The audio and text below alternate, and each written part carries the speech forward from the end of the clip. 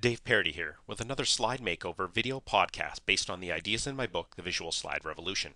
Today's slide comes to us from a financial planner, somebody in the finance world, who has submitted a slide for one of the workshops that I did. Let's take a look at the slide that they submitted.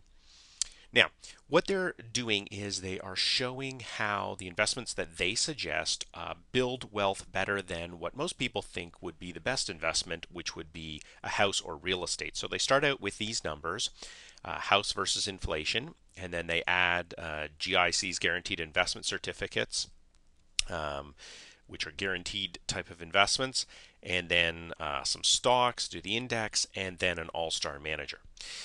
So this is what they came up with, and the idea is that somebody is supposed to conclude that it would be far better to build their wealth by investing in the stock market than it would be investing in their house. And the challenge here is it's a lot of numbers, and even though they build it one by one, which is good, the numbers overwhelm someone, especially because the audience for this presentation are not financial people. It's really important to take into account your audience and how familiar they are going to be. It's very hard for people to look at this and get the message. So here's what I did. Start out with a headline. Building wealth through real estate is a poor option compared to stock. So what I've done is I've summarized, here's the point of these numbers that I'm going to show you. So even if somebody doesn't really understand numbers all that well, they know what the message is from the headline. And then I'm going to use a graph. So if we started with an initial investment in a house, a typical house in 1977, and we look at that same amount, with inflation, this is what it would grow to. Your house value typically has grown to this. And so at least you've beat inflation, but you could have done better. If you used guaranteed investment certificates, which is a very safe investment, you would have outgrown, in terms of growth value, the house.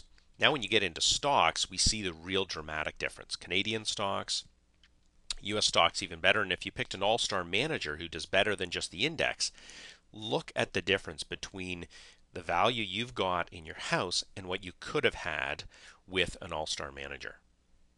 So you see how what this does is it makes it very clear to someone the magnitude. With numbers, it's very hard for people to understand the differences in magnitude because numbers just get overwhelming. But when you show it this way, they go, wow, my stuff is that little gold box there, but I could have had on the right hand side that big huge blue bar. Gee, what can you do for me? Which is exactly the reaction that this person wants to have. So when we are trying to show differences in magnitude, some of the lessons we should learn. Before we get to the lessons again, if you want more information on the book, get your own copy, go to www.visualsliderevolution.com. For more information on my training, consulting, videos, other resources, go to my website at www.ThinkOutsideTheSlide.com. So our lessons when we're trying to show differences in magnitude. First of all, don't make the audience do math because they won't do it. Very few people can actually do math instantly when they see numbers. It's a hard thing to do. You remember back in school when the teacher asked you to do that? Well, don't make your audiences do that. And if you think that, oh, I'll just add more numbers because that'll make it clearer, it won't. It just overwhelms people and makes it even more confusing for them. So don't just simply add more numbers. The key point, because not everybody is a numbers person, give them what the key message is, the conclusion that you want them to draw from these numbers in a headline at the top of the slide. Because then even if they don't really get the numbers, they know what the numbers mean, which is ultimately really what your message is. Always remember that size of something shows a difference better than a number does.